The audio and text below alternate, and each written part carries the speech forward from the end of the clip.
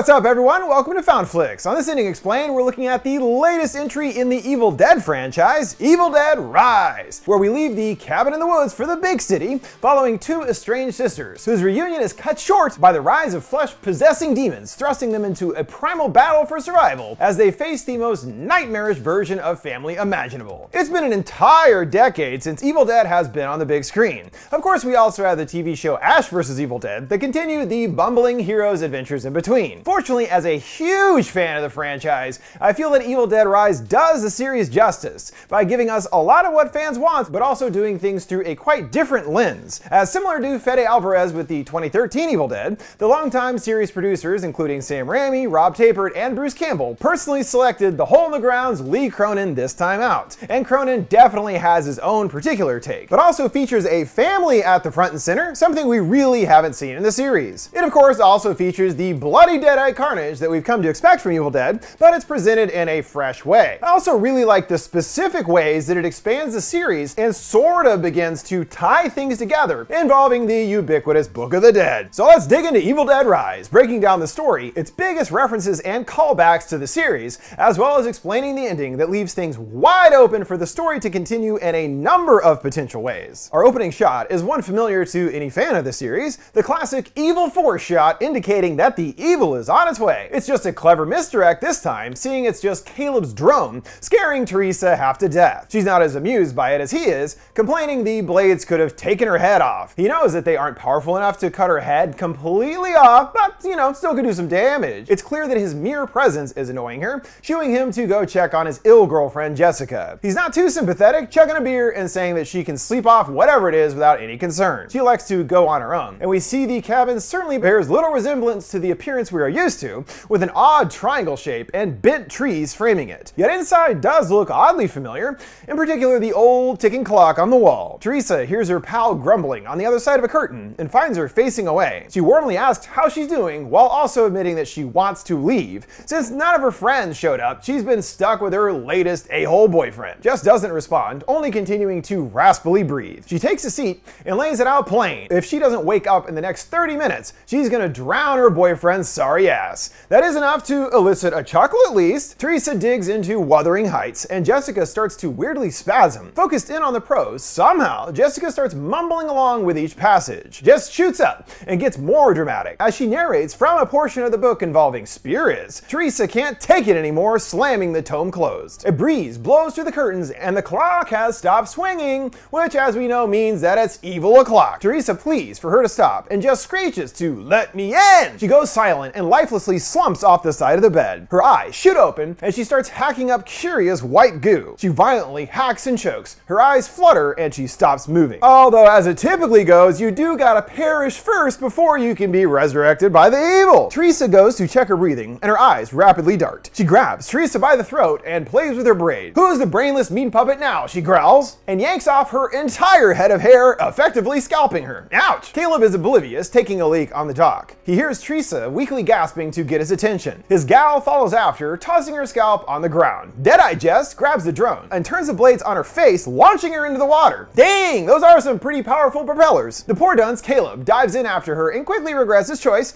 as his blood begins to pool in the water. He's dragged beneath the surface and his head is catapulted out, landing on the dock. Jess rises from the water and levitates into the air, looking quite terrifying. While the evil has spread into this group of friends in the woods, we leave the familiar surroundings and pick up back one day prior. Beth appears anxious in a dingy concert venue toilet. She does a pregnancy test amongst the filth and gets interrupted by a co-worker. He wants to make sure that she's okay and she shoos him away. Yet when she looks at the test results, she is definitely not looking okay. Searching for support, Beth pays a visit to her estranged sister in Los Angeles, arriving amongst an uncharacteristic heavy rainstorm, taking in the looming Bondi apartment building stretching high into the sky. Before the sisters are reunited, we are thrust into the hectic daily lives of Ellie and her brood of children. She's busy fixing a tattoo needle and is quite adept with a soldering iron. Before long, Bridget comes in to complain about a missing shirt that she needs for a protest, and no, she's not going on her own. Remember her friend is taking her? Golly, mom. She suggests to check the hamper and tasks her to tell Danny to turn down his record. Cassie is a bit odd, cutting off the head of her doll for some purpose. Mama notices her missing scissors, and the girl guiltily tosses them under the couch. Some neighbor kids pop by to invite Bridget to a Freddy marathon, even including the bad ones, his younger bro Scott Scott pipes in. Jake corrects his idiot sibling. There are no bad Freddy movies, so you want to come over? She's not exactly interested, slamming the door right in their faces. However, she does eye him after through the peephole. Maybe a little something there. He almost goes for another knock, but loses his nerve and shirks away defeated. Cassie, wearing a mop on her head, calls her boyfriends weirdos, and I'm like, They get into a brawl of sorts, and in the scuffle, the mop broom is broken, leaving it with a quite sharp edge. Bridget seeks solace in Danny's room, shouting for her to get out. Their sister tugs on the doors, and they work together to torture her, tossing her on the bed and enacting a full-on tickle assault. Mom has no idea what her kids are up to, preoccupied with rinsing out her new hair color. There's a ringing at the door that she is forced to answer. She checks the hall, and it appears empty until her sister surprises her with a boo! Elle responding with a reactionary sucker punch to the nose. Good to see you too, sis. Beth complains about the broken buzzer, but as Elle informs her everything is busted around this dump, the whole building is actually going to be demolished in a month. She has yet to find a new place to stay, and Beth knows that must be tough. Her and Jay have lived here forever. The family sit down to catch up, the kids hounding her with questions about her travels abroad. Beth notices the weird doll pole thing that Cassie has constructed, which she has dubbed Stephanie. It's all in case, as her brother has told her, a ghost comes to get her that lives in the building. He told her about the history of the place. Back when it was a bank, a teller stole and died in the vault. Ever since, he is said to be haunting the halls, scaring you to death, and taking all your money. But Cassie is prepared. If he comes after her, Stephanie is gonna get him first. Beth assures her that there's nothing to worry about, as ghosts aren't real. She only believes in things that she's seen personally. Well, about to have a nice rude wake-up call in that regard. She gives Cassie a badass rocker bracelet, and Elle is annoyed, groaning about bringing her daughter into her groupie world. There's obvious friction in regards to her career, as Beth points out she's actually a guitar technician, not some floozy like she's accusing. Elle stays steadfast, giving her a shitty smirk back. If you say so. Sisters, what are you gonna do? Beth tells her to be nice and shows off another gift for the previously mentioned Jay, which creates an awkward moment of silence for the family. Obviously, Jay ain't around anymore. To get the full scoop, Elle sends the kids to fetch some pizzas so they can talk in private. We don't get many details as to what led to the separation, other than that he doesn't seem that interested in being a father. Beth feels guilty, as she didn't know about any of this. She would have been here in an instant if she did. Elle brings up that she actually did call her twice, first when he was leaving, and again when he moved out for good.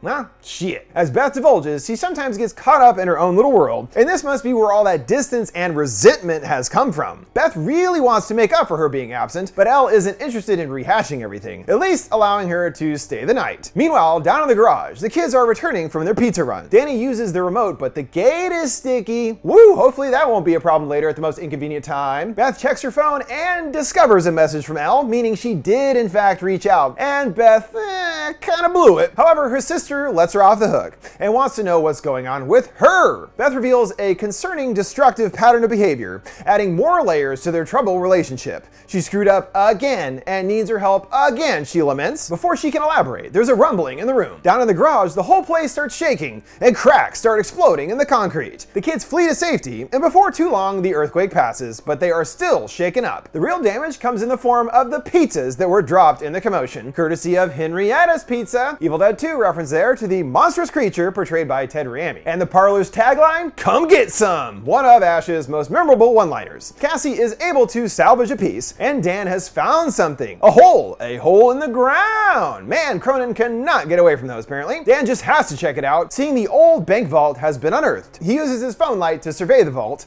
and I'm all, wonder why it was sealed up in the first place. And then he discovers another metal crate. Inside are a bunch of letters, along with a photo of 3 priests. Buried at the bottom are 3 musty-looking records, and a strange creak draws his attention. As anyone would wisely do in this situation, Danny stuffs all the goods into his backpack, and then there's another strange noise. He spins back, and a statue of Jesus comes lunging at him from the darkness. Whoa, watch out for that Christ! Speaking further to the Jesus warnings, Danny comes to a bunch of crucifixes and other medallions all in formation around a tomb. Debris falls from a hole, and he reaches right in. He yoinks out a book wrapped in cloth. It strangely rustles underneath, and he removes the fabric, unleashing a swarm of bugs. He takes in the book's odd appearance, and while it is certainly the well-known Book of the Dead, it doesn't look like any of the ones that we're used to. There's actually an interesting lore reason for this, as we find out later. Back in the apartment, they can't get a hold of the kids as the phone lines are down, but Beth is confident that they're fine. Elle pounds on a neighbor's door, and Gabe rushes outside to her aid. Gabe offers to take his car to help find the children, but first he's got to get his keys. Another gruff neighbor, Mr. Fonda, hasn't met Beth before,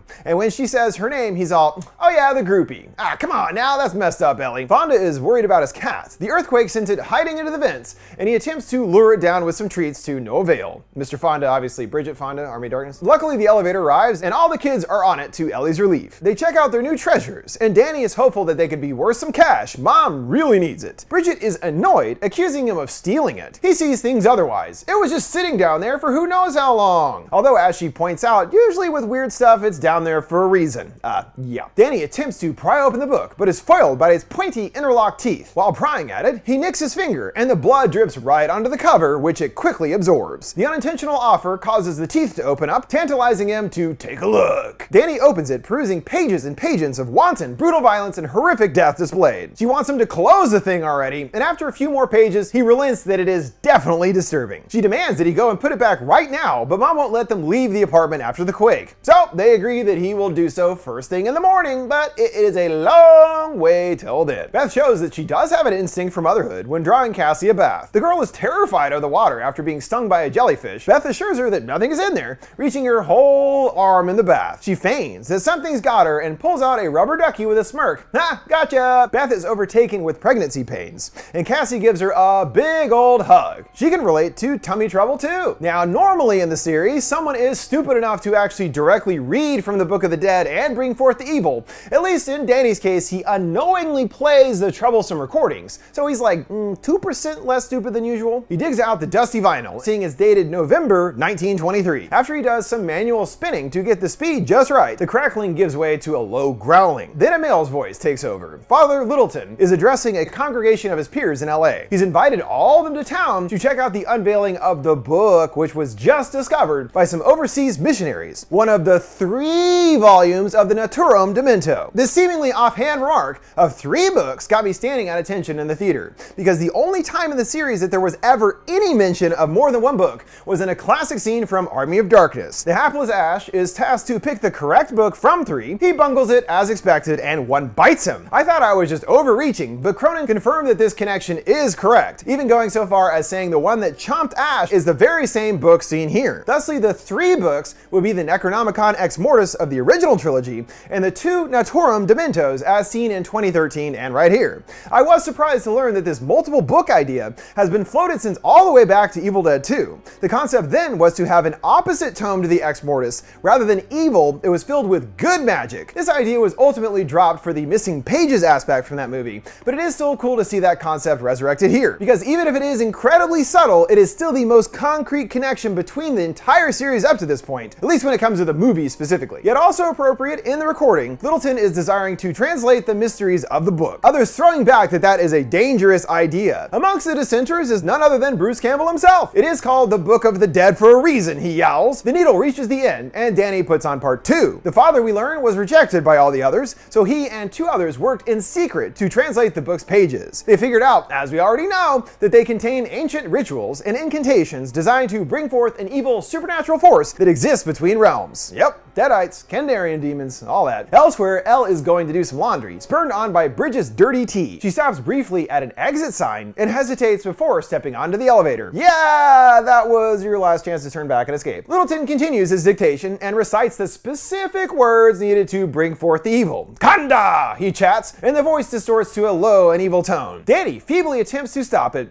and the record continues the passage on its own. The real evil force appears out in the streets, and Danny sees the book's pages wildly fluttering. The force moves onto the garage, and right when the elevator door opens, slams into Ellie. The elevator kicks into action, flinging her to the ceiling. The book settles on a drawing of a woman with her ribs exposed. She comes to on the floor, unsure of what is going on here. She tries the buttons and shouts for help, but cannot be heard through the door. She jams at the doors with her keys, and a distorted voice grunts behind her. The force lifts up her hair and painfully yanks out her earring. The noises get more intense, and Elle falls to her knees, shouting for it to shut up. It does briefly, until a low growl returns. The force smacks her around, and an elevator cable slinks down, wrapping around her neck. She struggles to balance herself on the handrail, and more cables emerge, stringing her up in a most uncomfortable looking position. A reference to perhaps the original film's most infamous moment where Cheryl is violated by a tree. Nothing to that degree here though, thankfully. Ellie shrieks, and the overheads explode, sending sparks shooting everywhere and knocking out the computer and all the power completely. Dan slams the book closed, heaving, wondering what did he just do? Yeah, you really porked it, guy. Beth leads the siblings to their mother's room, but she's not there, wondering wondering what befell her. We float through the halls, the lights flickering unsteadily going towards the elevator. Yeah, it's not good, y'all. Once they get a shitload of candles going, Mommy returns home, completely obscured in darkness. She shambles inside and goes right to the stove. She cranks on the burner and the others look on befuddled. Elle starts grabbing eggs, tossing them right into the pan, shell and all. Beth tries to see how she's doing, and Ellie speaks back in a daze. She goes on about a dream that she had with the family all together in a forest, and the birds were singing. Her speech begins to slur, and she continues that it was a perfect day. All she could think about was cutting them open and climbing inside their bodies so that they could be one happy family forever. Ellie chuckles maniacally, and it's pretty obvious that their mama is long gone. The evil has consumed her. She briefly is herself, acknowledging that the evil is within her, and tumbles to the floor. She starts ferally crawling at them on all fours, her limbs twisting horrifically. Her back cracks, and she retches a fountain of white goo all over the floor. Elle begs to not let it take her babies and falls to the floor dead. Beth and Danny are still hopeful to get her help, dragging her to the elevator, but it's still on the fritz. No such luck on the stairs either. They're just gone, like completely destroyed. Well, looks like they are definitely stuck here for now. Beth can't believe how quickly all that happened. She was fine, then was talking cray, and now she's gone. Gabe helps get her in bed, and they try to close her eyes, only for them to creepily pop right back open. He thinks it's a good idea for them to pray together, even though Elle was not religious. After the holy moment, Gabe has a new potential means for them to get out of here via the fire escape. Fonda deflates that they will have to get through another abandoned apartment, which is sealed up tight first. It's gonna take some serious tools to get that door down. Cassie cries with her sister. All that she wants is for their daddy to return. Bridge fibs that he will be back as soon as the phones are fixed. Cassie ain't no dummy, asking how she knows, especially after she said Mommy would be okay. That definitely wasn't the case, and Bridget laments that, well, she thought she would be. No hope in the face of the evil dad is the point here. Gabe hacks at the door, and Fonda is getting anxious being trapped. A fly buzzes through the air vent, and Beth cautiously takes a seat on the edge of the bed near her sister. She gets teary-eyed and is overwhelmed. She doesn't know what she will do without her. It was Elle who always had the answers, and Beth has absolutely no idea what to do with the kids on her own. She pours out her feelings for her lost sister. She always had time for everyone, no matter how busy she was, and she can't believe that she won't be able to speak to her ever again. Shockingly, Elle's voice crackles from the phone. The same message that Beth missed regarding her husband leaving. Further digging that emotional dagger in. She wasn't there when Elle needed her, despite her always being there for her. Elle then goes off script, screaming to her sister for help. She's burning alive! The screen cracks and Beth drops the phone. She turns back and Elle's eyes are wide open, leaving her flabbergasted. The fly buzzes right onto her open eyeball and Elle blinks. She rises in bed and Beth reaches a tentative hand towards her shoulder. The kids all bombard in, surprised to see Mommy is alive again. Not quite. They find her body is scorching hot and draw a cold bath to hopefully cool her off. Her pupils roll back in her head and Elle thrashes in the water aggressively. She then straight launches right up onto the ceiling. She crawls out on the ceiling screaming, causing the water to boil and the mirror and ceiling crack. Just as suddenly, she stops moving and flops right back into the tub. It's just a ruse, and Ellie reaches out her hand, curling them over the side. She rises up, giving them all a toothy grin. Mommy? Danny asks innocently. She lets him down that Mommy is sleeping with the maggots now, and she slinks on all fours after them. They back into the living room, and Ellie pops around the corner, purposefully stepping on broken glass, also noticing that she is wielding a sharp shard in her hand. Ellie eyes each of them hungrily, stumbling through the room. She fakes out Beth and then goes at her with the shard. She holds up a hand to defense, and she impales it right through her palm. The same hand that is always getting majorly injured in the franchise. No chainsaw hand this time, unfortunately. In another staple, Elle's voice returns to its regular state, pressing Bridget with worry about what's happening. Mama tells her she knows exactly what's happening. She's finally free from her parasites and flies through the air, tackling her. She takes her tattoo needle, bringing it right to her daughter's eyes, another Raimi staple. Bridge turns away, and the needle grazes her cheek. Elle offers to kiss it better, extending a long black tongue. Danny whaps her with a chair, hurling her into a dark hall. Gabe and Fonda tiptoe into the apartment, and Elle asks from the darkness who wants to rot next. For funsies, she does an eeny, meeny, miny, mo amongst the family, extending a clawed hand. It's Gabe who is the winner in a sense, well not really, sneaking it in from the other side. Elle snarls and pushes him to the wall, chomping aggressively at his face. She bites down right on his eyeball, tearing it completely out. She starts gagging and spits it right into the other kid's gullet. Another moment straight out of Evil Dead 2, but it was Bobby Joe that got the rogue eyeball to the mouth after Ash popped it out. Bobby Joe! Bobby Joe! Beth pushes the kids inside and slams the door, locking the chain. Elle starts rhythmically banging her head on the door, and Beth locks up even more. The banging stops, and Beth gets right up on the peephole, giving her a perfect view to the most cleverly blocked sequence in the entire franchise. Her sister goes bananas on everyone out there. The boy is heard grunting, and Elle tosses his body into view. Gabe appears at the door, gasping for help, and she tears his throat right out. Mr. Fonda lets off a flash from a shotgun, and he enters into the frame. The Deadite laughs, and he shrieks, getting yoinked away. With everyone dealt with, Elle returns to the doors and puts her eye right up to the peephole. A desperate Beth is looking for ways out and looks out the window. It's far too high to jump, and there's only a disinterested homeless man as her audience, which is no help either. Bridget brings up to her brother that their mom looked like something right out of the book pages, and Danny takes a moment to answer before relenting. He should have never taken the book in the first place. Yeah, you think? He argues that it's not his fault, and Bridget disagrees, leading to a sibling throwdown. Beth breaks them up, urging to not turn on each other. She finally sees the tome for herself and wants to know what it is. She flips through the pages, looking sickened and frightened by the drawings. Ellie outside sings a lullaby, and Bridget goes into the kitchen, clicking on the stove. She removes the towel and sees that the wound has turned black,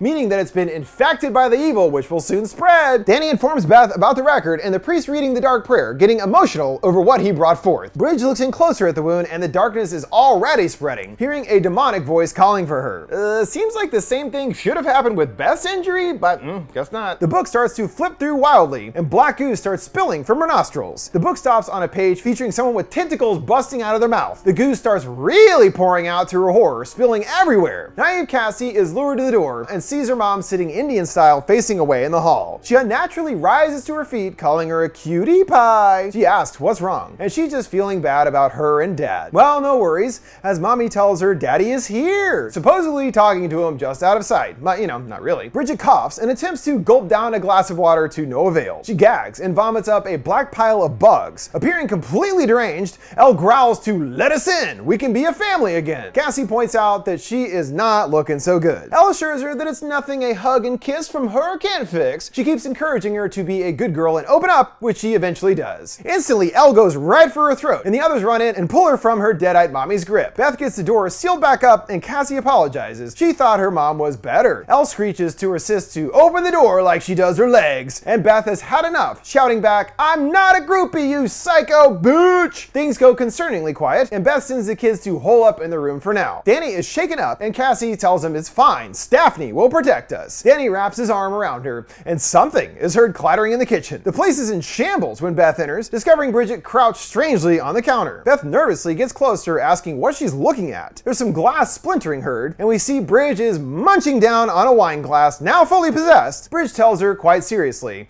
that she has to kill the creepy crawlies that are in her tummy, and she begins laughing in a sinister tone. I don't like things in my tummy. Do you, Auntie Beth? She inquires, and goes back to chowing down. She spits some blood at Beth, sending her tumbling to the floor. Bridge climbs down, and Beth kicks her back. She flings a cheese grater at her, which Bridge impressively catches. She unleashes it upon her aunt's leg in a very uncomfortable moment.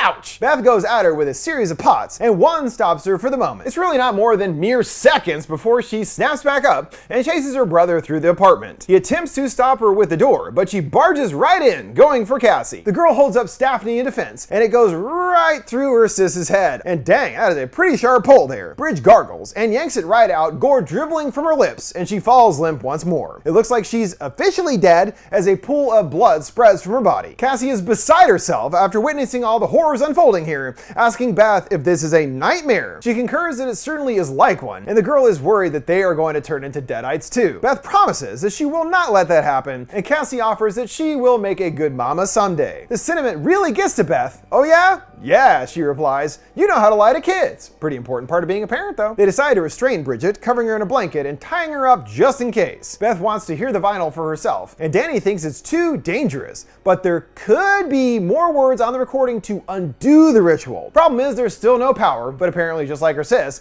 Beth is handy with a soldering iron and gets a battery wired up to somehow power his monstrous amount of equipment. Yeah, that might last about 2 seconds in real life. Even that, it's a lot of stuff to power. She gives him a knife in case things go haywire and closes herself in a room alone to hear the recording. She puts on the needle, and the father's voice crackles to life. At this point, he's already read the words and has come to regret his choice, saying that this recording will act as his final warning. If the book cannot be destroyed, then you gotta put it in a secret vault. He reveals the words brought forth a demonic entity which possessed his colleague, rotting him from the inside out. They try to use prayer prayer to drive it out, but the demon only mocked them and took his other bro under its control too. More priests later came to their aid, only leading to a further spread of the possession. In the hall, Elle hears Fonda's cat meowing from the vents, which gives her an idea. At first I was like, oh shit, is she gonna make the cat into a deadite? Unfortunately not. Would have really brought us into Demons 2 territory then. On the record, the father continues to detail his plight to get rid of the evil. He killed his friend, but that didn't work, so he set the woodshed ablaze. That didn't do it either, as they all danced into flames mockingly. He buried them in consecrated earth too, but they came back, as we saw Ash deal with in the first films. The only surefire way is total bodily dismemberment. Meanwhile, Bridget starts convulsing back to life, and we hear Mommy clattering around in the vents overhead. Danny goes to the door, and his sister appears with a blanket still over her. She goes right for Cassie, and he shoves her away, taking on the ghoulish figure. Unknowingly, he has stabbed her right in the gut. She looks up and flies at him, resembling a specter, knocking him right into the counter. She removes the blade and jams it deep into his arm. Beth is still listening to the record, not noticing her sister crawling on the ceiling behind her. Bridge vomits blood all over Danny, like a lot of blood, and he pulls off the blanket. She yanks out the blade, reiterating that he should have put the book back, and stabs him once more. He utilizes hairspray with the gas range to make a makeshift flamethrower, setting Bridget ablaze. The priest continues crying that he can still hear his pals calling for him, and knows that it's only a matter of time until they take him too. At this point, he feels nothing can stop the force. All you can really do is run. Elle pops up in the window's reflection, her sister finally noticing her there. She puts her claw on the record and opens up her mouth, making a speaker. She broadcasts further. The horror will not stop until innocence is destroyed.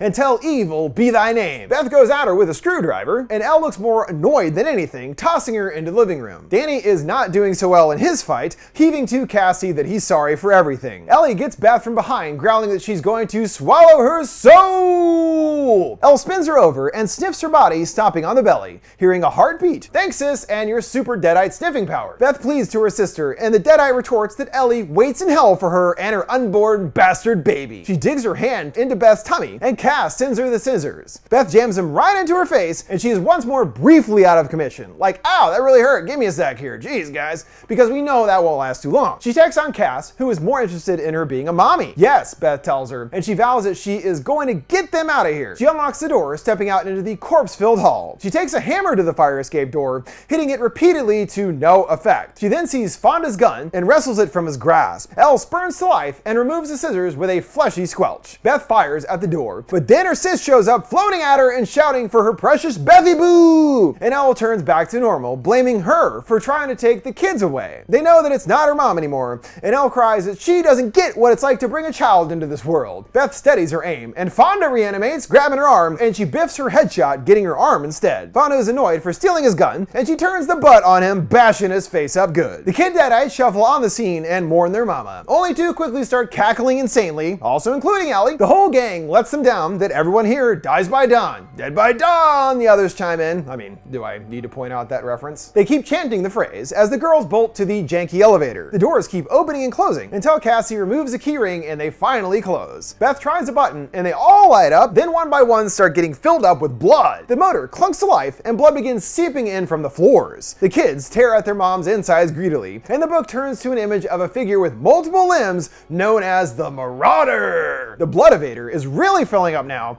and Beth gets a ceiling tile loose. A gaggle of deadite arms claw at them, and the entire interior fills with blood. We hear the cable snapping, and the elevator plummets to the bottom floor, unleashing an overlook hotel-sized deluge of blood. Beth rattles Cassie awake, wondering if she's dead. Nah, no such luck, kid. They hustle to the garage and to the family wagon. Cassie keeps staring back nervously to the doors, just waiting for something to come. The car roars to life, and Beth backs up towards the gate. Just need that beeper to work. Wouldn't you know it, it's spotty once more. After several frantic button smashes, the gate groans to life. Beth kicks the car into gear, but is foiled by a smoking hole in the ground. Cassie looks back and the doors are swinging, meaning the Marauder is on the scene. It's coming, she warns. Beth peers ahead, seeing a horrific amalgamation of bodies twisted together in the fog. They flee the car and hide on the other side, hearing the creature groaning and shuffling around. It looks like the coast is clear, and they sneak towards the open gate. The Marauder appears with a shriek, sending them back to hide. The massive arms wave towards them, and they retreat to a column for cover. But they are about to be trapped again, seeing the gate starting to close up. The pair rush towards it as it lowers, and Beth rolls under it just in the nick of time, indie style. Yet Cassie is left behind and gets snatched away. Beth screams and tears at the gate, kicking at another weak spot. The thing takes Cassie to the back of Fonda's truck. The arms work in tandem to bring an Oldsmobile Delta colorway chainsaw to life. All I want is your head, baby girl, Ellie coups, bringing the whirring blade closer. Beth fires, distracting the creature, letting Cassie loose. Come get some! Beth scowls, really embodying the spirit of the one and only Ashley J. Williams. The creature tosses the saw, and Beth backs away, tumbling over the machine. The marauder busts out, crawling towards her, all three faces of the dead-eyed family staring blankly. They drag her towards the wood chipper, and Bridge turns a crank to activate the meat grinder of doom. Cassie runs over to the lever and gets it shut off just before Beth is mince-meated. Beth gets to the chainsaw, and the creature shambles out while she gets the saw going again, and she shouts for Cassie to crank the chipper back on. She jams the blade right into the meat of the marauder, shoving them back into the machinery. Well, that certainly fits the bill for total bodily dismemberment. The family shrieks as they are sucked into the blades,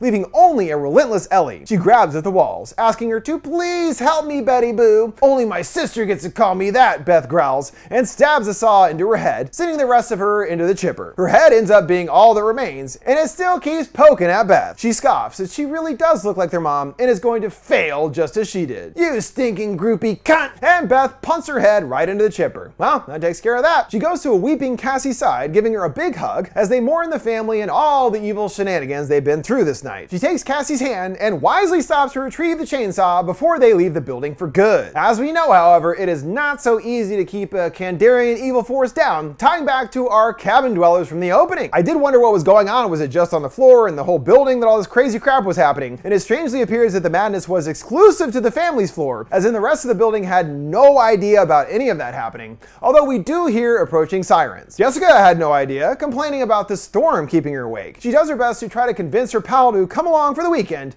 attempting to lure her in with the promise of loving Caleb's guy friends, which we know now was a total lie. Jess is adamant that she's already on her way to pick her up. There's no turning her down now. Preoccupied, she walks through the blood and gore-filled garage, noticing nothing out of the ordinary. So when checking the rear view, she gets quite the shock. She freaks and goes for her phone. There's a loud clanging, and then another from another side. The lights begin blinking, and the evil force comes flying at her from both directions, meaning that she is now possessed. This leads on to her and the others heading out to the cabin in the opening, now knowing that the evil is still out there within Jessica. Plus, the Book of the Dead was just left at the apartment. There's a lot left in the air to potentially explore in a sequel. Hopefully it won't be another decade before we get a follow-up, and I'd really like to see them start to really connect this series a bit more as a whole. We really haven't had a follow-up in the newer movies, and it would be cool to see Beth team up with Mia to find a way to stop the evil once more. You know, instead of retreading the same basic setup we're used to, someone reads the book and all that. I feel like it's time to really evolve the series and take it into a new direction. Even heck, have Jessica out there creating her own army of evil or something. Or if they want to kind of continue it but do things very differently, then follow the priest from the 20s, that'd be cool too. Different, you know, time and whatever. With that, we reach the conclusion of this ending explained for Evil Dead Rise. Don't forget, before we go, you can send me requests for any movies or TV shows you'd like to see me explain by sending them my way on any of my social media accounts at FoundFlix. What did you think of Evil Dead Rise and its ending? What would you want to see in a follow-up? Which is your favorite of the series? Let me know your thoughts down in the comments below. Make sure to like, subscribe, and follow. Thanks for watching FoundFlix. See you next time.